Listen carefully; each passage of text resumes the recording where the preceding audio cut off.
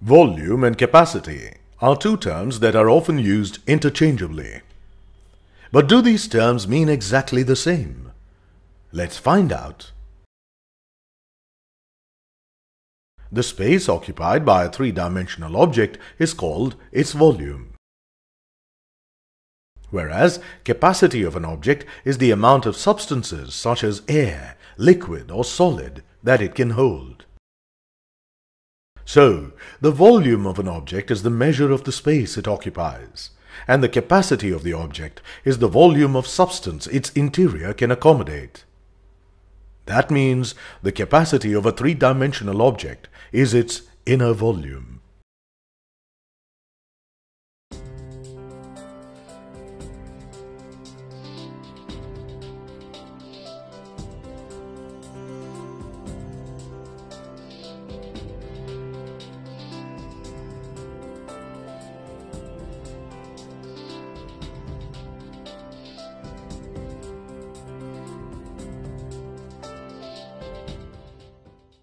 As you can see, a cube is a stack of congruent squares, so that the length, breadth, and height are the same.